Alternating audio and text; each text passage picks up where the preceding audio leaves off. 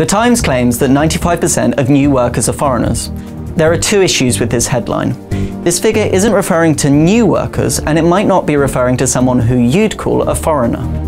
The Times have defined a foreigner as someone who's born outside of the UK. By that definition, Boris Johnson is a foreigner because he was born in New York.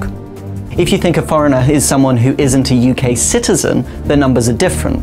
Just over half of the change in employment last year was made up of a change in the number of people who aren't UK citizens. So it depends on what you think a Brit is. Are they someone who's born here, or are they someone who's a citizen? Or is it something else entirely? What we can say is that more UK citizens and foreigners, by any definition, are in work this year than last year.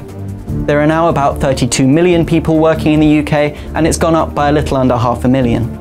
What we can't say are the numbers of new workers. Imagine 20 people lose their job and 40 different people find a job. Overall, there are 20 more people in work, even though actually 40 people are new workers. These figures don't tell us what kind of jobs those are either, who's getting them, or who's leaving them, or why. It's only the change in the headcount.